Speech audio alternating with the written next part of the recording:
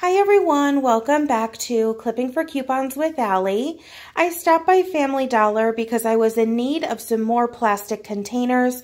After the holidays and having company over and people taking leftovers home, it left me with a whole lot of nothing, you guys. So I did run into Family Dollar just to see if they had some of these little plastic containers with the lids on top. And I was also looking at some of the clearance items at Family Dollar. They are now 50% off. And also, as of this morning, Target is now 70% off. I haven't gone out because I'm really trying to stay on budget and not spend a whole lot of money. But if you're interested in stocking up for next year, definitely check out some of these clearance items.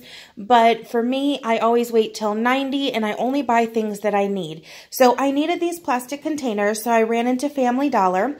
And they have the little Santa Claus to and from little tag, and also there's a snowman to and from tag on there as well. These are 2 packs, and these are regular price $1 each, and these are ringing up for just 50 cents. So for 50 cents, you can get 2 packs of these storage containers. And they're regular price $1, so either way, it is still a good price. And they seem like they are going to be sturdy. They don't seem very cheap.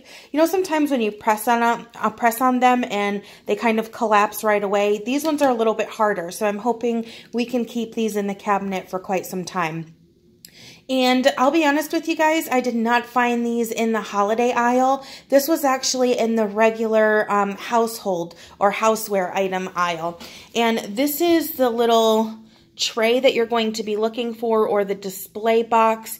It has this little red bow on it, 2-pack storage, regular price $1. Because it is a holiday item, they are ringing up for 50% off, so 50 cents each. That is not bad at all. You guys, I am going to have to live vicariously through everybody else's clearance shopping this year, so please, in the comment section down below, let me know what you guys are finding, what stores you're going to, and what you guys are picking up and stocking up on.